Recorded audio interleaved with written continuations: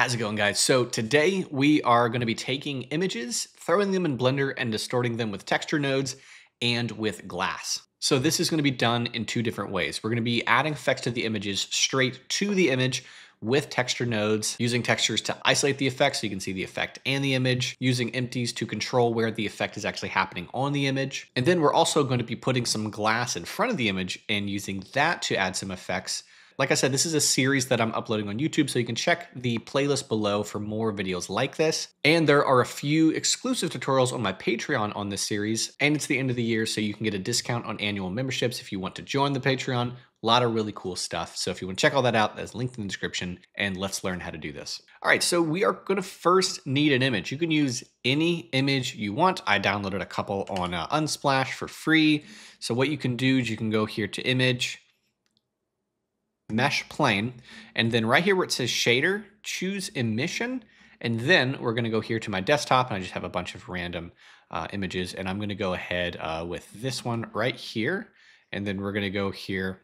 We'll just go to the material preview and scale it up, and then I'm also going to Control A and apply that scale. So now we have image. Faces are really fun to use on this effect, but you can do this with literally any image you want. Also, nature scenes are really cool with this. So with that being said, let's head to the shader editor and show how to achieve this. So what you can do is actually delete the principled and just drive this straight to the surface, and you're not going to get any color distortion. Sometimes with this effect, you do want the image to be emissive, and so you can use that emission like I showed you. But with that being said, let's go ahead. I'm going to take this. I'm going to hit Control T with the Node Wrangler add-on, or just get a mapping node and a texture coordinate, and we can throw some interesting effects on this. So first, you're going to want to throw the effect right here on this line. You can here if you want. I'm going to throw it here.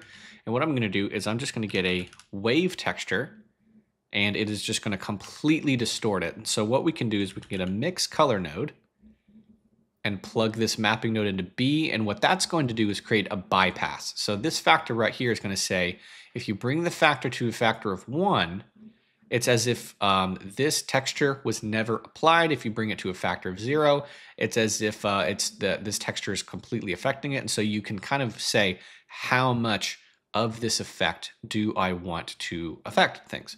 So each texture is going to do its own unique set of things. So let's say I'm going to go here from sine to triangle, or triangle to saw. Saw is really cool because it keeps the kind of a solid edge. So maybe I want something like this.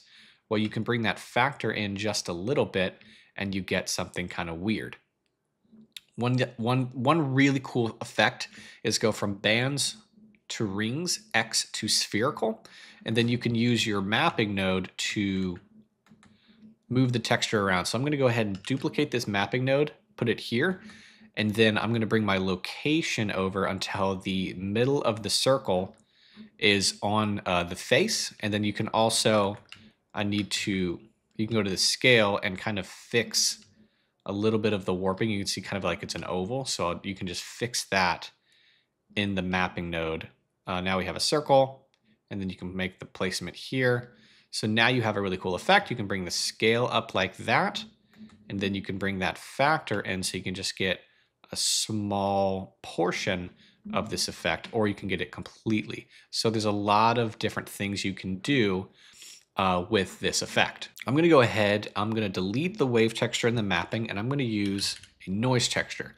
So just go ahead and plug the mapping into the vector, and I'm going to plug factor into A.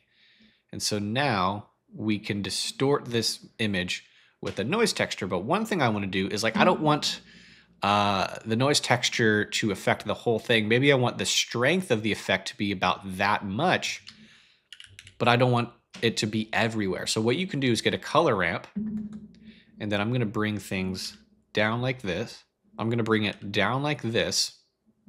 And what you can do is you can get another noise texture. I'm going to hit Control-Shift-D, just keeping it connected to this whole mapping setup. You can get another texture, plug that into the factor, and what this is going to do is say, if I bring the white in, it's going to isolate some of that. So when I bring this in like this, we're reducing down that texture to a certain point of the image. And if I switch this over to 4D, You can say where that can happen, and maybe I can bring this back a little bit, bring this in. But what it's going to do is say only some of the noise texture distort the image and then other parts of the image stay. And that can get you some really cool effects where like, okay, we can do something like this. And again, this works with any texture. So like that looks pretty wild. But say instead of a noise texture, we can use a Voronoi texture, plug mapping here, plug that there. And so maybe we can bring the roughness down, bring the scale up. Now we have a Voronoi texture affecting things. Any texture for this will work. I'm gonna delete these guys, and then we're gonna go back, and I'm gonna use the Voronoi texture again. Again, notice how these are ovals. It really should be perfect circles, and you can always fix that with another mapping node, putting it right about there, right after the Voronoi.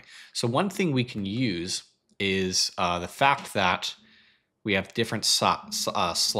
So if you use color, it's not going to distort the image in the same way. Notice this, because there is no gradient. So if I look at distance here and I just hit Control Shift click, you can see how there's a gradient that is going to distort the image within a gradient. It's going to be basically how much of that image is going to be distorted based on the gradient. If you use color, there is no gradient. If this was black and white, again, there'd still be no gradient. It's just color. It's solid. It's like a, so you can actually play with that as well. Say maybe we can bring up that scale like this. Maybe you can even distort the wave here, doing something like this. Again, keeping it square, bring up the scale, bring up this effect, and you can do a lot of really cool things with this effect, and it's really awesome. And again, here in the mapping node, if you made a second one right before the Voronoi, you can play with the X location of those squares and have some control over what we're doing. Now, I'm gonna go ahead, switch this over to distance. I'm gonna make it something like this.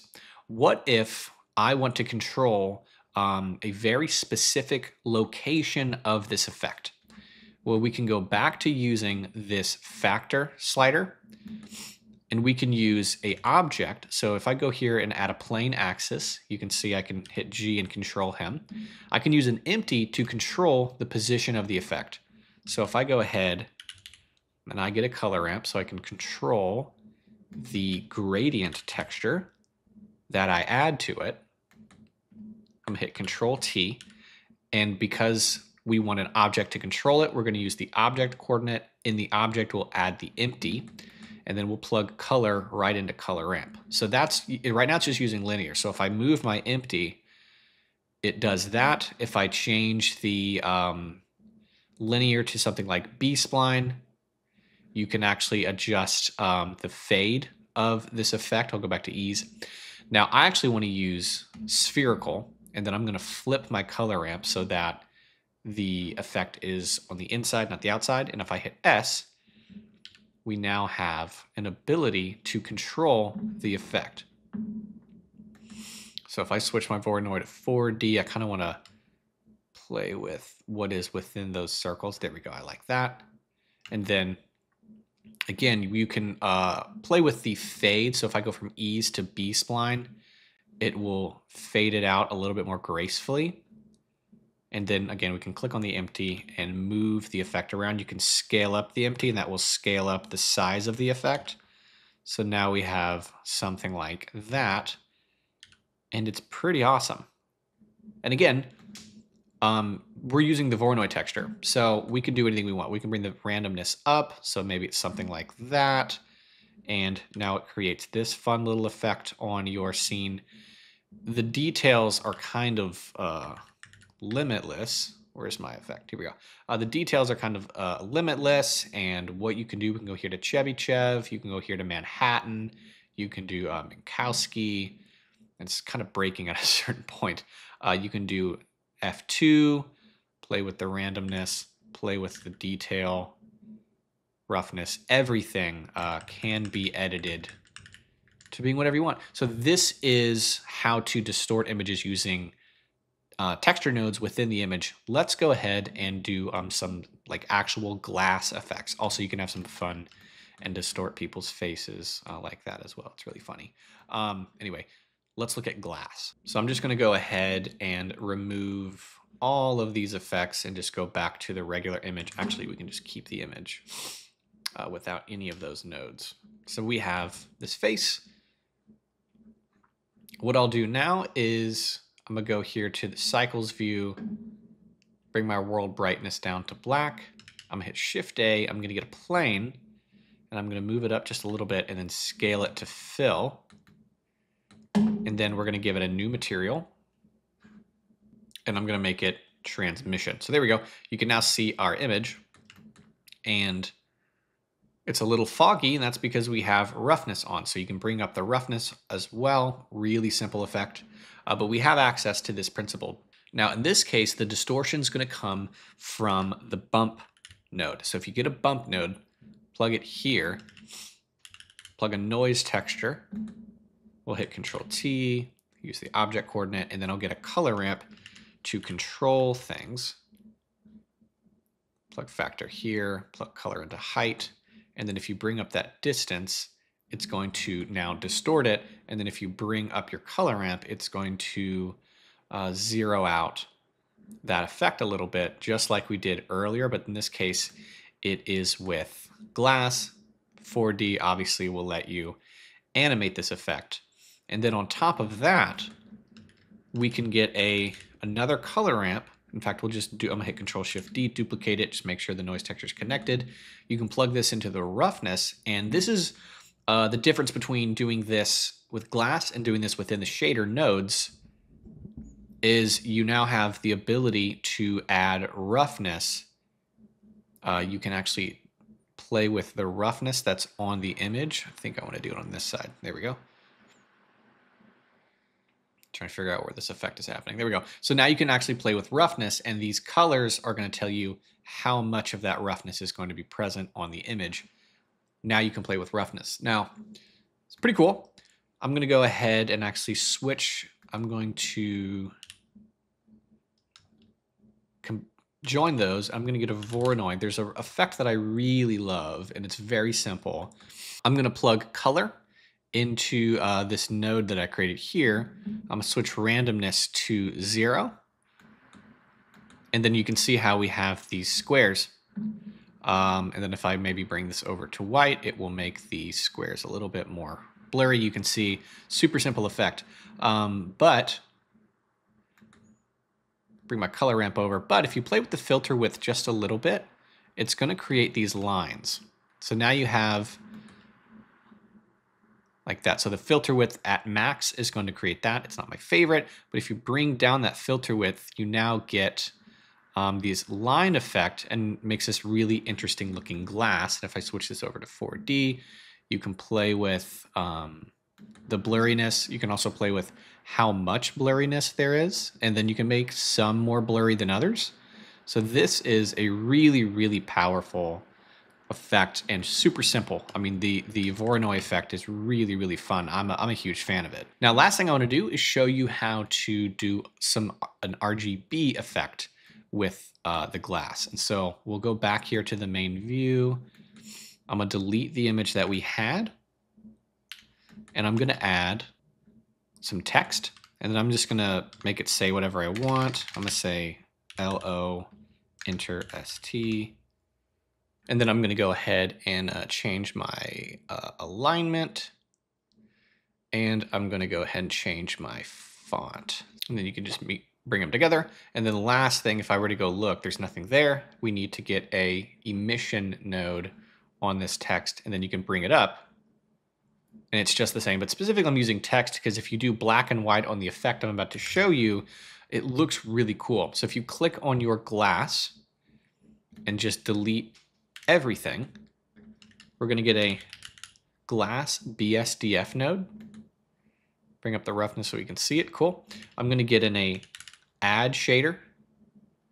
We're going to duplicate this glass BSDF, and then we're going to get one more and plug it here. So make sure your setup looks like this. we're going to go and make this one, if you click on RGB, you can make it pure red and then green and then blue. And the order of it is I've found to be important. So now we have this. We can get a noise texture, get a bump node, and then we're going to need to get a color ramp right here. So if we plug him here, plug him into the height, and then we're also going to get a noise texture, put it in the roughness of all of these guys. And I'll just leave it like this for now. And then we're going to plug the bump also into all of these. And so what's going to happen now is if we bring up the distance, it's going to do, the noise texture is going to distort like it did before. But we haven't created an RGB effect yet. That's going to be with the IOR. So the IOR of this top one, make it 1.45.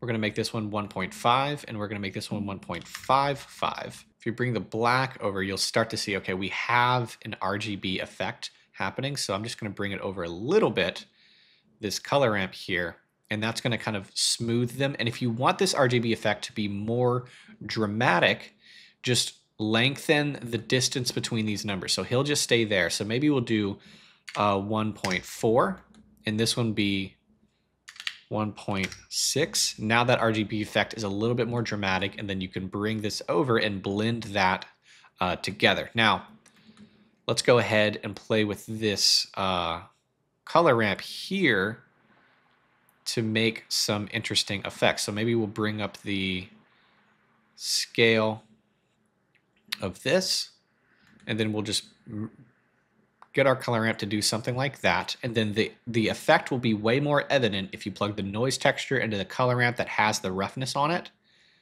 And then you just bring these two together. So something like this. If you zero out that roughness to where the effect is happening, it can look pretty cool. And then this black portion right here means no roughness. Just bring that up enough so that we have that roughness back. And then if you move your camera around, you can get some of that RGB effect happening. In fact, you probably just bring the glass up some. There we go. And then now we have a really interesting RGB effect on our text. So something like this, you can bring down the strength of the effect. You can also bring down on the color ramp up there how much roughness is taking place. And so let's say maybe we can just bring the tops of this to be something like this. Here we go. This is the effect I was looking for. And there we go. We now have a really cool effect. I'm going to maybe bring the roughness down closer to black.